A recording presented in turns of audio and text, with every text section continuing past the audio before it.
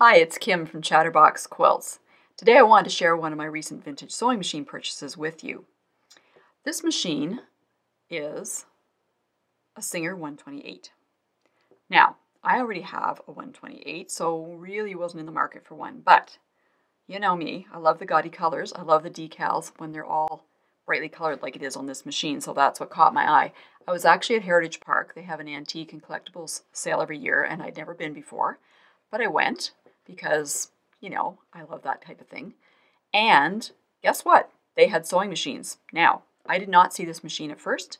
There was a couple of treadles. They weren't in great shape, but they were interesting to look at. And as they pulled me in further to look at the next machine and the next machine, guess what? I saw this one. So I went, oh my gosh, I know what this is. This is a Singer 128, and the decal style that you see on here is called Vencedora. So I had seen these before in different places, but the decals were not nearly in this good a shape. So when I saw this, I was very excited. And then I was afraid that it was going to be quite expensive, but actually it was quite reasonable. And it's portable, as you can see. It came in a very nice bentwood case.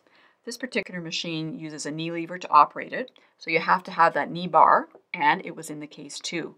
It also came with a box of attachments, more attachments that would normally have come with this machine, so I suspect that they had gathered a bunch of bits and pieces together and put them in the box. But anyway, that's great. So I do have other feet that I can use with it, and I have some other attachments that will work with other vintage machines I own. So I was very excited to get this machine. I haven't done any cleaning on it or anything yet, so this is as is when I bought it. So I'll give you a closer look. You can see the nice grapevine details, I should say, on the faceplate. And on the back cover as well. It's got the light, that works. Everything works on it. I did check that out.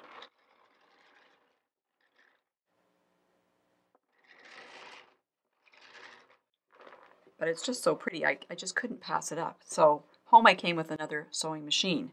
Now, the interesting thing about this particular machine is that some people, when they see ones like this with this style of decals on it, think that it's a Singer 66 red eye or redhead model, but it's not, and you can tell the difference. First off, this one is a shuttle. The 128 is always a shuttle machine.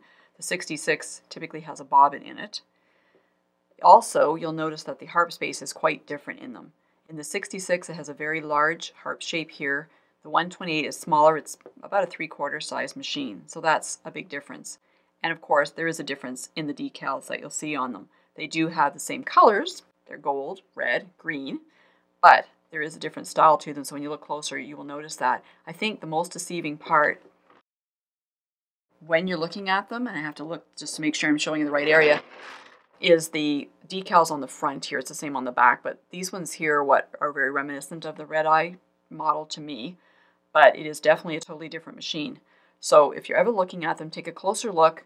If it's got the bigger harp space, if it's a bobbin, and the decals look a bit different from this, then it's probably a 66 or red eye edition. Also, this part will be different in it as well. So you have to look kind of closely, but there is definitely a difference. But I was very happy when I purchased my Singer 128 with the Vencedora decals.